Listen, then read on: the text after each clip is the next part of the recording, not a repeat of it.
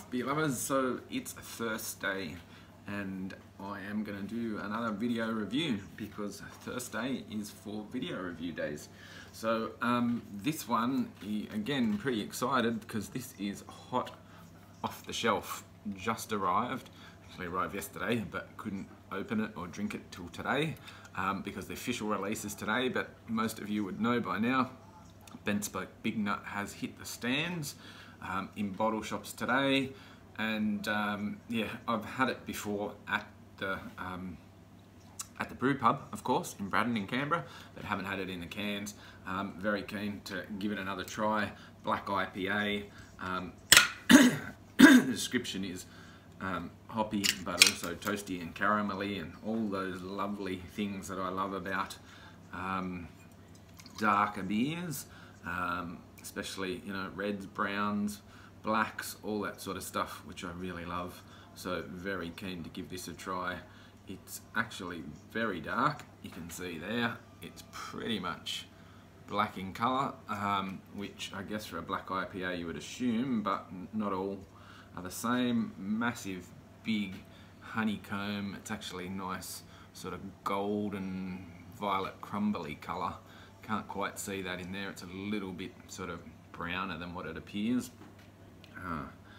But that's what it looks like in the glass. Oh, chocolate, toast, caramel, lots of malt, all the stuff I love.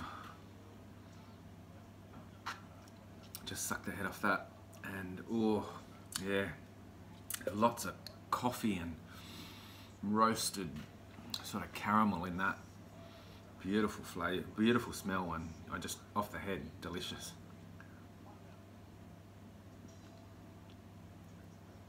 Oh, it's got such a big mouthfeel. This is a little bit too cold because I just pulled it out of the fridge. Probably needs to warm up a little bit. But again, pretty excited today. It's been a good day with this arriving, my growler, and a couple of other beers arriving in the last couple of days. Man, that has got so much flavour. Really big coffee roasted flavours, and I reckon it's just going to get even better as it warms up.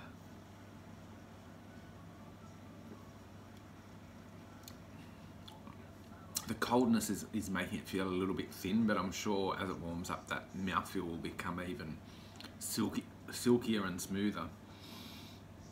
But once again, I mean, Bentspoke making great beers. I don't think there's any, you know, any of their core beers that are not super successful, super popular, and I'm guessing this one will be as well.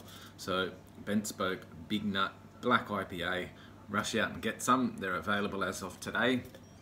Remember, life's too short to drink bad beers. Cheers.